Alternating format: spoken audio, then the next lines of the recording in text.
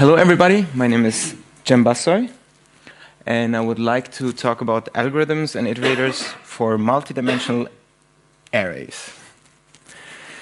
Well, I will skip through that because everybody knows that, how you can allocate arrays. So what important is that it's contiguously allocated, and you can use the standard library, as you know. You could use std_array, std_vector. And of course, C++ provides you with built-in types for multidimensional arrays. And again, here it's important that it's contiguously allocated. So you want to be efficient, you want to access your elements very fast. And what else? It's stored in a last order storage format. And of course, you can do it with the std library, the standard library, using std_array and std_vector. And of course, maybe you don't want to use the std_vector for multidimensional arrays. Is it not very efficient?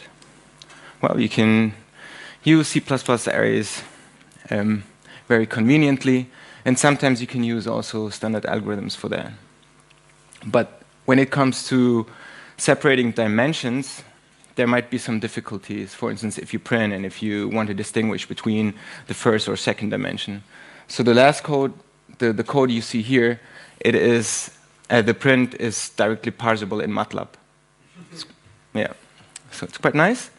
But what happens if you have more complicated operations, such as a tensor vector multiplication? How do you define your interface? How do you define your interface when the number of dimensions is dynamic or variable? And what if your contraction dimension R is also variable? How do you define your interface? And how do you use multidimensional arrays? Well, there were proposals, many, and I'll take one of it. So the basic idea is to take a contiguously allocated memory space and to have an interpretation on it.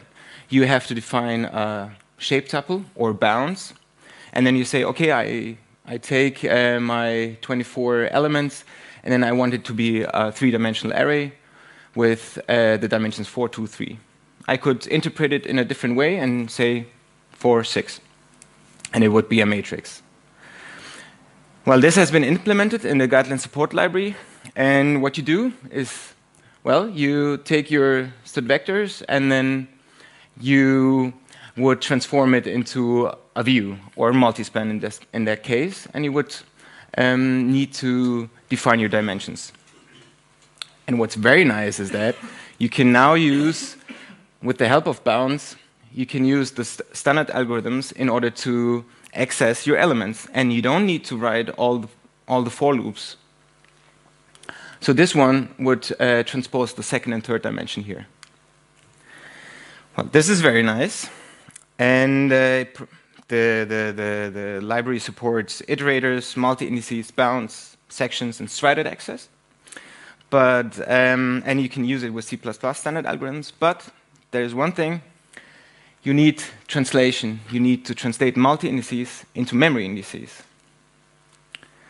Well, what does that mean? You have a multi-index space for each element. Well, the array has a multi-index space, and it operates within that index space.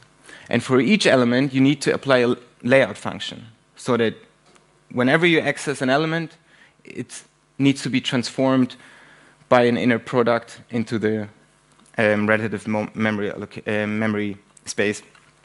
Yes, and this has to be done for every element. So this is one crucial thing. And what we wanted to do is that we wanted to have separate algorithms for multidimensional arrays. And we wanted that these algorithms do not translate multi-indices into memory indices, do not require reuse within their body.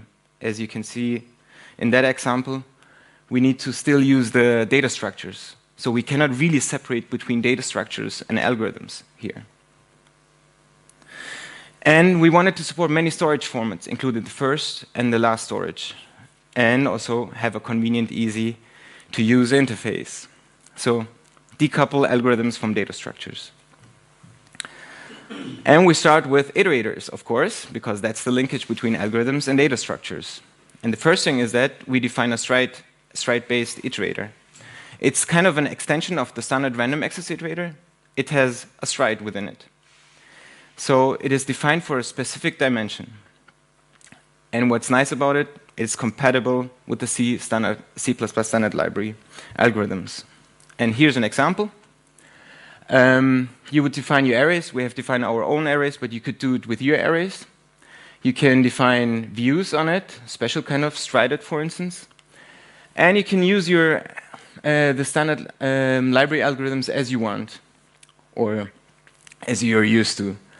And in this case, you would use standard iterators in the first example, but in the second, you would say, I would like to iterate over the second dimension.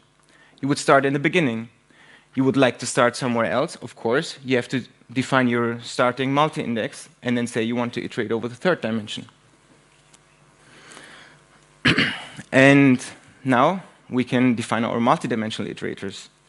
So the multidimensional iterator is nothing else than a factory class for stride-based iterators. It doesn't hold the stride-based iterators, but it provides begin and end functions so that you can instantiate stride-based iterators. It only holds the current pointer to the data structure and a pointer to the strides of the data structure. So really a thin data structure in order to iterate within algorithms. It doesn't support iterator arithmetic, so it's up to the stride-based iterator to iterate over the specific dimension. And how does, for instance, the iteration over a complete multi-index space look like? Well, for each dimension, we would first instantiate the multi-dimensional iterator, and then iterate with the help of stride-based iterators over the specific dimension. Quite simple. And with this, we can define really nice tensor vector multiplications, independent of the order and layout. And what's nice about it is this is the arrays are allocated in the first order format, but you can use also the last order storage format. In that case, you didn't need to change your code. It's quite nice. Well, then you can define your algorithms with multi-iterators. So this looks like the transform implementation in the standard library. However, you need to instantiate for every recursion level, you need to instantiate stride-based iterators. And in the most inner loop, you would have the standard library function call well, in this case, to the standard transform using stride-based iterators, and it would transform then the most inner loop accordingly. How do we use it? It's so simple. We only need to instantiate the multi-dimensional iterator for A and C, and we use a lambda function, whatever you like, and then that's it. We've done it for a couple of algorithms, and the ones where you need a contraction actually, just to be sure that it works also if the iteration is not that obvious. And that's it. Thank you very much.